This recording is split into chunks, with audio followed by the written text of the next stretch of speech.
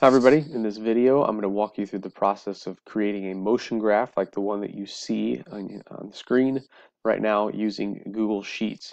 This is a completely optional step of the CAM design process, but it is nice to know how to use spreadsheets. It's a skill your students will appreciate having, regardless of whether they have a career in engineering or not. Remember, what we're doing is we're taking basically this picture that we created in a previous video. We've already drawn a hand-drawn graph of this.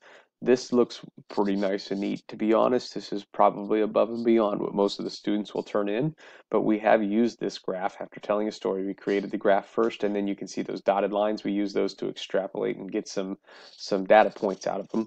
And I've taken those data points now and I've put them into a Google Sheet. So that's where we are right now. We have the left cam in blue and the right cam in orange, and we have the angle of rotation going in 45-degree increments upward from 0 to 360. So what I'm going to do here, for the sake of time, I'm just going to copy paste this into a different sheet and kind of walk you through the process. Again, this is optional, but it is nice to know.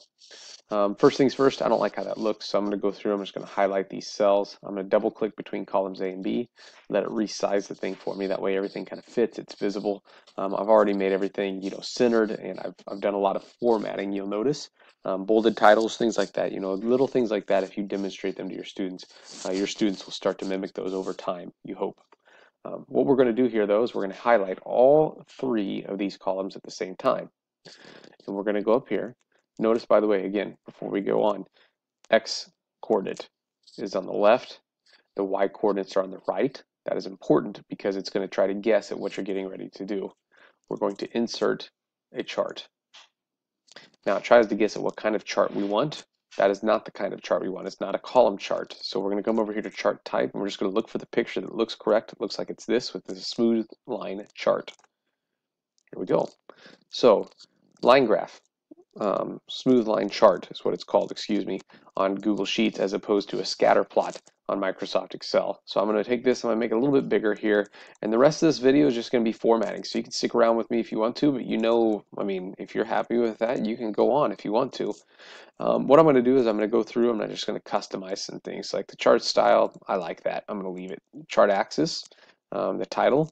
I'm going to go ahead and change the title. I'm going to get rid of this left cam thing. I'm going to make it say vertical displacement versus angle of rotation. That way we have the two variables mentioned in our title, and I think that that's nice. Oops. Okay, there we go. Degrees. Next, I'm going to go down to the series.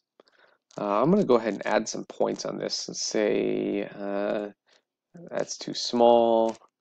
Well, that's too big. Let's go like 4 pixels. See what that looks like. All right, that's pretty good size. Now I can see the data points themselves and how they show up. I'm gonna go to the legend. I think that preferably, this is an opinion thing. I like this down in the bottom, kind of gets out of the way, and it also just kind of cleans up the graphing area. My horizontal axis, I'm gonna go ahead and change that to go from 0 to 360 degrees. That's good. My vertical axis, I noticed that my smallest x coordinate is 1.250 and my largest is 2.375. So I'm going to type those values in. That way my graph goes all the way from the bottom to all the way at the top. Now, I'm a little bit annoyed by how it kind of cuts off the line here, but that's something pretty small. You're splitting hairs at this point in time if you're getting upset about that. So you can see now it's taking up the entire graphing area, nice and big. I'm going to come down here, last thing, let's see here. Grid lines, the vertical axis, we have 10 different locations that we're graphing. If I choose 10, notice, by the way, I went up by an eighth of an inch on purpose now, so it goes exactly eighth of an inch all the way to the top, and I have exactly these values. If I choose any other value, notice it kind of gives me some weird increments in between, right? So I'm going to choose 10 in this case because of the graph that I have. I'm going to change this drop-down menu and go to the horizontal axis. And I want this to have 9 values. So now, if I choose 9, notice that it goes through and it graphs all 9 important locations, including 0 and 360, in 45-degree increments. There you go. We have a nice looking graph. that we've created in just a few steps. You know, that's pretty nice, pretty simple. And now we have a motion graph that we can throw in a presentation that looks professionally done. Hopefully this helps. If you have any questions, don't hesitate to contact me.